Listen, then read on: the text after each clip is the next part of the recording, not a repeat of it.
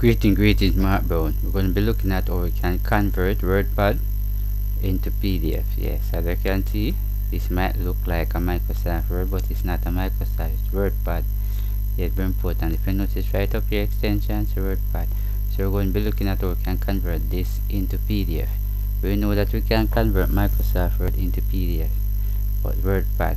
But how can I get WordPad in the first place? You come right down here in the search pad, and you click.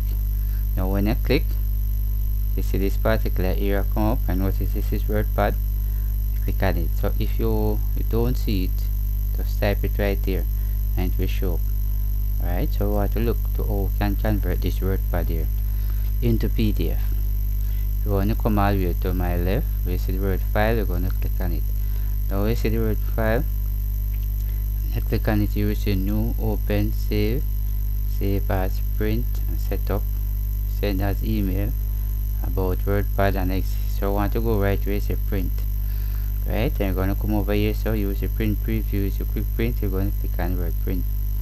Right there. Now when you click on word print, now this is what come up now to show you this dialog box right here.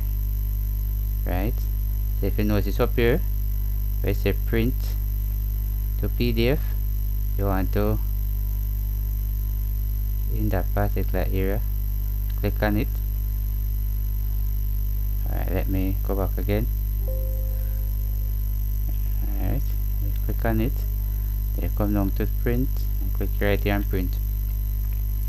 Now when you click on print, right, if you find that this section is up here, right, this is where you want to focus on. If you see come like that, it's the same way. So you want to click on the print to PDF. Now when you click on print to PDF now, right, like that, you're going to come down right here so and click on word print. Now when you click on word print, this is what come up. You see this dialog box come up. You can actually move it, put it in where you want it to put it. If you notice right here to save as PDF, we're going to put the name right here now. So for instance, it name my project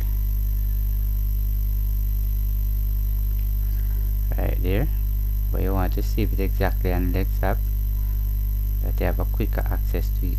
So look for the desktop and click on it. Now come right down here, you see cancel, or you see save. So I'm going to click on word save. Right, now I click on word save.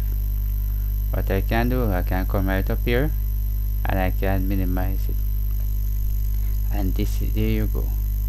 Alright, so this is how we convert the WordPad right here into PDF.